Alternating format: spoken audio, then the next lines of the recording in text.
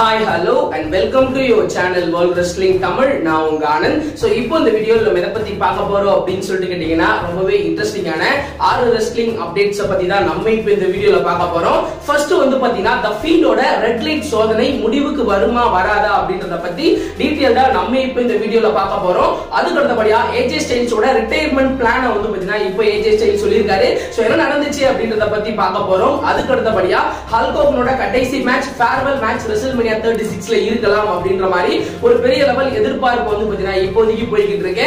அதுக்கு அடுத்தபடியா mat Hardy WWE கிட்ட சோ பேரம் பேசிட்டு இருக்காரு. சோ என்ன நடந்துச்சு அப்படின்றத பத்தி பார்க்க போறோம். அதுக்கு அடுத்தபடியா பிராக் லெஸ்னர் 2020ல நான் பீட் பண்ணுவேன் அப்படின்ற மாதிரி ஒரு ரெஸ்லர் வந்து பாத்தீங்கன்னா இப்ப சொல்லிக்கிட்டு திரிறாரு. அந்த ரெஸ்லர் யாரு அப்படின்றத பத்தி பார்த்துட்டு கடைசியா நாளைக்கு நடக்க போற மண்டே நைட் ரால என்ன நடக்கும் அத பத்தின சின்ன ப்ரிவியூ வந்து பாத்தீங்கன்னா நம்ம இப்ப இந்த வீடியோல பார்க்க போறோம். முதல் முறையா வேர்ல்ட் ரெஸ்லிங் தமிழ் சேனலுக்கு வர்றீங்களா? அப்போ கீழே உள்ள சப்ஸ்கிரைப் பட்டனுக்கு ஒரு ஆர்கேவ் போடுங்க. அப்படியே பக்கத்துல உள்ள பெல் ஐகானுக்கு ஒரு சூப்பர்மேன் பஞ்ச் போடுங்க. அப்போதான் நாங்க போடக்கூடிய வீடியோ உடனுக்குடன் உங்களால பார்க்க. ஃபர்ஸ்ட் வந்து பாத்தீங்கன்னா மேட் ஹார்டி. சோ மேட் ஹார்டியை பொறுத்த வரைக்கும் WWE ல வந்து பாத்தீங்கன்னா அவரோட கான்ட்ராக்ட் இன்னும் ஒரு சில வாரத்துல வந்து பாத்தீங்கன்னா முடிய போகுது. சோ மேட் ஹார்டியை பொறுத்த வரைக்கும் பிப்ரவரி மாசம் வந்து பாத்தீங்கன்னா அவரோட கான்ட்ராக்ட் வந்து பாத்தீங்கன்னா WWE ல முடியுது. சோ அதனால இப்போதைக்கு WWE அவரை ரீசைன் பண்ண சொல்லி வந்து பாத்தீங்கன்னா கேக்குறாங்க. சோ இப்போதைக்கு மேட் ஹார்டி வந்து பாத்தீங்கன்னா சோ அமௌண்ட் பத்தல அப்படின்ற மாதிரி இப்போதைக்கு வந்து பாத்தீங்கன்னா பேரம் பேசிட்டு இருக்காரு. சோ பல ரெஸ்லர்ஸ் வந்து பாத்தீங்கன்னா நான் WWE விட்டு வெளியில போறேன் அப்படின்னு சொன்ன உடனே சோ காசு அதிகமா கொடுக்கிறது நல்ல நல்ல மேட்சஸ் கொடுக்கிறதுனால வந்து பாத்தீங்கன்னா பல ரெஸ்லர்ஸ் வந்து பாத்தீங்கன்னா கான்ட்ராக்ட் சைன் பண்றாங்க. சோ அந்த மாதிரி வந்து பாத்தீங்கன்னா இப்போதைக்கு மேட் ஹார்டி WWE கிட்ட வந்து பாத்தீங்கன்னா காசு பத்தல அப்படின்ற மாதிரி வேற வந்து பாத்தீங்கன்னா பேசிட்டு இருக்காரு. சோ இப்போதைக்கு WWE அவரு கேக்குற காசை கொடுக்குற மாதிரி ஐடியா இல்ல அப்படின்ற மாதிரி சொல்லப்படுது. சோ அதனால இப்போதைக்கு அவங்க ரெண்டு பேருக்குள்ள பேச்சுவார்த்தை தான் வந்து பாத்தீங்கன்னா போயிட்டு இருக்கு. சோ இப்போதைக்கு மேட் ஹார்டியோட கான்ட்ராக்ட் வந்து பாத்தீங்கன்னா பிப்ரவரி மாசம் வந்து பாத்தீங்கன்னா முடியுது. சோ பிப்ரவரி மாசம் முடிஞ்சதோட WWE அவரை ரிலீஸ் பண்ணிடலாம் அப்படின்ற மாதிரி பிளான்ல இருக்காங்க. சோ இப்போதைக்கு அவங்க ரெண்டு பேரும் பேச்சுவார்த்தை நடத்திட்டு இருக்கு. சோ மேட் ஹார்டி கேட்ட காசை சோ WWE கொடுப்பாங்களா கொடுக்க மாட்டாங்களா அப்படின்றத வெயிட் பண்ணி பார்க்கணும். அதுக்கு அடுத்தபடியா வந்து பாத்தீங்கன்னா ஹல்க் ஹோகன். சோ ஹல்க் ஹோகனை பொறுத்த வரைக்கும் திரும்பவும் WWE கடைசியா ஒரு மேட்ச் விளையாண்டுக்கிறேன் அப்படின்னு சொல்லிட்டு கிட்டத்தட்ட பல வருஷமா WWE கிட்ட கேட்டிருக்காரு. சோ இப்போதைக்கு சமீபத்துல பல பேர் வந்து பாத்தீங்கன்னா அவங்களோட ஃபேர்வெல் மேட்சை வந்து பாத்தீங்கன்னா விளையாட்டு இருக்காங்க. சோ அதனால இப்போதைக்கு வந்து பாத்தீங்கன்னா ஹல்க் ஹோகன் அவரோட கடைசி மேட்சை WWE ல விளையாண்டு முடிச்சிடலாம் அப்படின்ற மாதிரி ஒரு ஐடியால இருக்காரு. சோ இப்போதைக்கு அவர் வந்து பாத்தீங்கன்னா WrestleMania 36ல அவரோட கடைசி மேட்ச் ஃபேர்வெல் மேட்சை விளையாடி முடிக்கலாம் அப்படின்ற மாதிரி ஐடியால இருக்காரு. சோ இப்போதைக்கு வந்து பாத்தீங்கன்னா அவர் இப்பதான் சமீபத்துல வந்து பாத்தீங்கன்னா சர்ஜரி முடிச்சு சோ இப்போதைக்கு வந்து பாத்தீங்கன்னா ஓரளவுக்கு கியூர் ஆகிட்டு இருக்காரு. சோ அவரு சமீபத்துல ஒரு ட்வீட் என்ன போட்டிருக்காரு அப்படின்னு சொல்லி கேட்டீங்கன்னா மேனியாவுக்காக நான் வந்து தயாராகிட்டு இருக்கேன் அப்படின்ற மாதிரி போட்டிருக்காரு. சோ அதுக்கு ரீசன் என்ன அப்படின்றது தெரியல. சோ இப்போதைக்கு வந்து பாத்தீங்கன்னா ஹல்க் ஹோகன் WrestleMania 36ல அவரோட ஃபேர்வெல் மேட்ச் கடைசி மேட்ச் விளையாடுறதுக்கு தான் ஒரு ட்வீட் போட்டாரா? அப்படி இல்லனா அவர் வந்து பாத்தீங்கன்னா சோ ஹால் ஆஃப் ஃபேமர்ல வந்து பாத்தீங்கன்னா இண்டக்ட் ஆயிருக்காரு. சோ NWO அப்படின்ற டீம் வந்து பாத்தீங்கன்னா ஹால் ஆஃப் ஃபேமரா வந்து பாத்தீங்கன்னா சோ WrestleManiaக்கு முன்னாடி வந்து பாத்தீங்கன்னா ஒரு ஷோ நடக்கும். சோ அதுக்கு வந்து பாத்தீங்கன்னா ஹல்க் ஹோகன் ஒரு ட்வீட் போட்டிருக்காரு அப்படின்றது தெரியல. சோ இப்போ வரைக்கும் ஹல்க் ஹோகன் அவரோட கடைசி மேட்ச் WWE ல விளையாட தயாரா இருக்காரு. சோ அது WrestleMania ல இருந்தா நல்லா இருக்கும் அப்படின்ற மாதிரி ஹல்க் ஹோகன் விரும்புறாரு. சோ நீங்க என்ன நினைக்கிறீங்க? ஒருவேளை ஹல்க் ஹோகன் அவரோட கடைசி மேட்சை WrestleMania 36ல விளையாண்டாரு அப்படின்னா அவரோட கடைசியா மோத போற அந்த ஆப்போனன்ட் யாரா இருந்தா நல்லா இருக்கும் அப்படின்னு சொல்லிட்டு உங்களுக்கு தோணுதோ அவங்களோட பேரை மறக்காம கீழே கமெண்ட் செக்ஷன்ல வந்து பாத்தீங்கன்னா கமெண்ட் பண்றீங்க. அதுக்கு அடுத்தபடியா வந்து பாத்தீங்கன்னா AJ Styles. So AJ Styles சமீபத்துல வந்து பாத்தீங்கன்னா மார்க் ஹென்றி கிட்ட ஒரு சின்ன ஒரு இன்டர்வியூ மாதிரி வந்து பாத்தீங்கன்னா கொடுத்தாரு. சோ அதுல வந்து பாத்தீங்கன்னா mark Henry so AJ Styles பத்தி பல கேள்விகள் கேட்டாரு. குறிப்பா WWE ல யாரோட மோத ஆசைப்படுறீங்க, சோ WWE ல உங்களோட ஃபியூச்சர் எப்படி இருக்கும் அப்படின்னு சொல்லிட்டு ஆசைப்படுறீங்க அப்படின்ற மாதிரி பல கேள்விகளை வந்து பாத்தீங்கன்னா AJ Styles கேட்டாரு. சோ அதுல வந்து பாத்தீங்கன்னா AJ Styles ஒரு விஷயம் சொல்லியிருக்காரு. சோ அவரு என்ன சொன்னாரு அப்படின்னு சொல்லிட்டீங்கன்னா என்னோட ரெஸ்லிங் கரியர் இதோட முடிஞ்சிரும் அப்படின்ற மாதிரி சொல்லியிருக்காரு. சோ இப்போதைக்கு கடைசியா WWE ல ஒரு 3 வருஷம் கான்ட்ராக்ட் வந்து பாத்தீங்கன்னா கடைசியா போட்டாரு. சோ இந்த கான்ட்ராக்டோட நான் ரெஸ்லிங் பண்றதை விட்டுருவேன். சோ நான் ரிட்டையர்மென்ட் ஆயிடுவேன். சோ அதோட நான் என் ஃபேமிலியோட டைம் ஸ்பெண்ட் பண்ண போறேன் அப்படின்ற மாதிரி வந்து பாத்தீங்கன்னா இப்போதைக்கு சொல்லியிருக்காரு.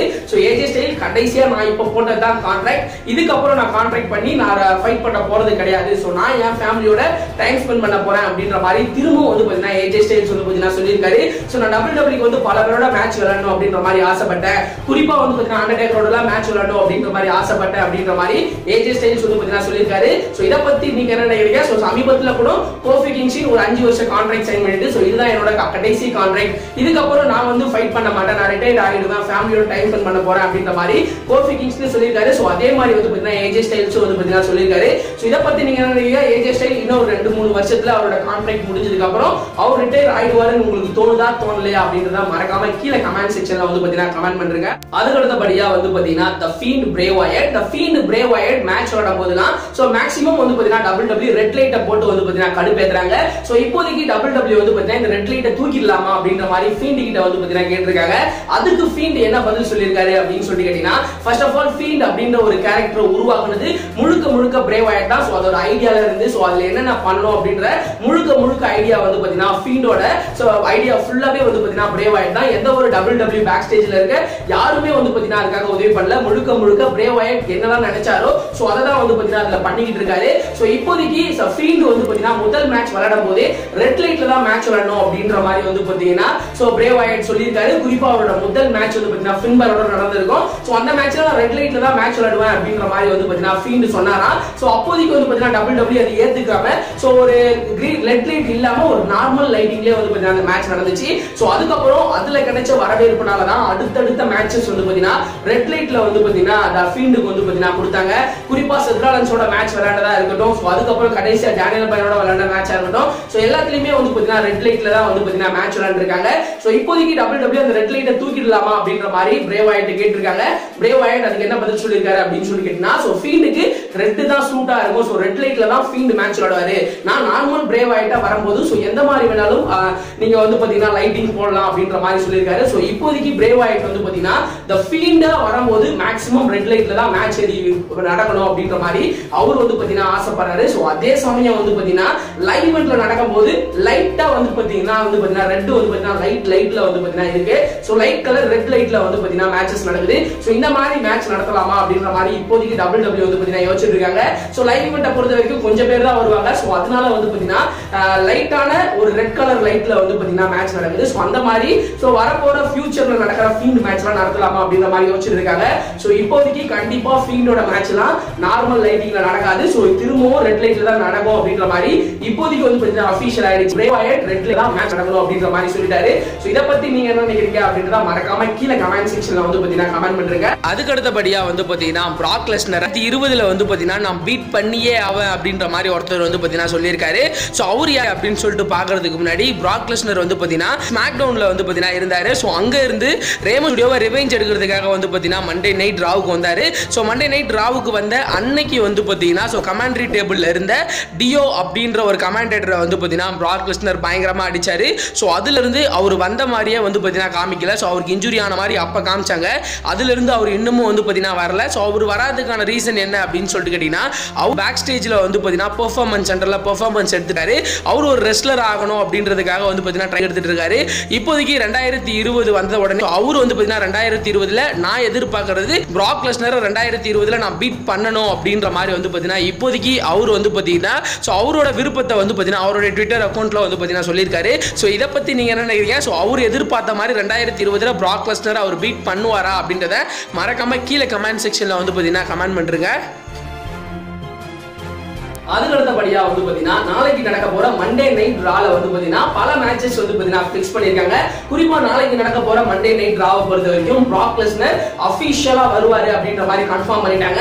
பிராக் லெஸ்னர் வந்து அவரோட ராயல் ரம்பல் 2020ல யாரு மோதுவா அப்படின்ற அவரோட ஆப்போனன்ட்டை வந்து பாத்தீங்கன்னா முடிவு பண்ணலாம். சோ ஒருவேளை டைரக்டா ஒரு ஆப்போனன்ட் வரலாம், அப்படி இல்லைன்னா வந்து பாத்தீங்கன்னா ஒரு நம்பர் 1 கண்டெண்டர் மேட்ச் மாதிரி நடத்தலாம் அப்படின்ற மாதிரி இப்போதைக்கு வந்து பாத்தீங்கன்னா எதிர்பார்க்கப்படுது. சோ இது இல்லாம வந்து பாத்தீங்கன்னா ஒரு ரா டாக் டீம் சாம்பியன்ஷிப் மேட்ச் வந்து பாத்தீங்கன்னா நடக்க போகுது. சோ இது யாருக்கு நடக்க போகுது அப்படின்னு சொல்லிட்டு கேட்டீங்கன்னா, வைக்கிங் ரைடர்ஸ் வெர்சஸ் தி ஓசி வெர்சஸ் ஸ்ட்ரீட் ப்ராஃபிட் கான ஒரு ட்ரிபிள் த்ரெட் ரா டாக் டீம் சாம்பியன்ஷிப் மேட்ச் நடக்க போகுது. சோ இந்த மேட்ச் அபிஷியலா வந்து பாத்தீங்கன்னா WWE வந்து பாத்தீங்கன்னா கன்ஃபர்மேஷன் பண்ணிட்டாங்க. அதுக்கு அடுத்தபடியா வந்து பாத்தீங்கன்னா யுஎஸ் சாம்பியன்ஷிப் மேட்ச் நடக்க போகுது.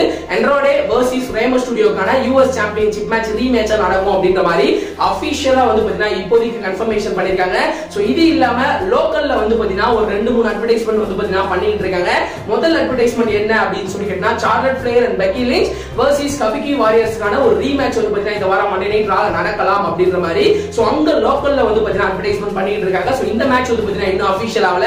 இது இல்லாம செத் ராலின்ஸ் வெர்சஸ் கெவின் ஓவன்ஸ்க்கான ஒரு சிங்கிள்ஸ் மேட்ச் கூட நடக்கலாம் அப்படின்ற மாதிரி அட்வர்டைஸ்மென்ட் பண்ணிட்டு இருக்காங்க. இது இல்லாம Bobby லாஷ்லி, Rusev, Lana, leave மார்கனோட segment கண்டிப்பா நடக்கும். சோ இந்த வாரம் ராவ பொறுத்த வரைக்கும் ஓரளவுக்கு பயங்கரமா இருக்கும் அப்படின்ற மாதிரி சொல்லப்படுது. சோ பிராக் லெஸ்னர் வர போறாரு. பிராக் லெஸ்னரோட நெக்ஸ்ட் ஆப்போனன்ட் யாரு அப்படின்றது இந்த வாரம் மண்டே நைட் ரால தெரியும். சோ இத பத்தி நீங்க என்ன நினைக்கிறீங்க? சோ நாளைக்கு நடக்க போற மண்டே நைட் ரால சோ என்ன நடக்கும்னு உங்களுக்கு தோணுதோ அதை மறக்காம கீழே கமெண்ட் செக்ஷன்ல வந்து பாத்தீங்கன்னா கமெண்ட் பண்ணுங்க. இந்த வீடியோ உங்களுக்கு பிடிச்சிருந்துச்சு அப்படின்னா லைக் பண்ணுங்க, ஷேர் பண்ணுங்க. மறக்காம டிஸ்கிரிப்ஷன் நம்மளுடைய Facebook, Twitter, Instagram பேஜ் இருக்கு. அதை கிளிக் பண்ணி ஃபாலோ பண்ணி வச்சுங்க. அடுத்து ஒரு நல்ல வீடியோல நான் உங்களை சந்திக்கிறேன்.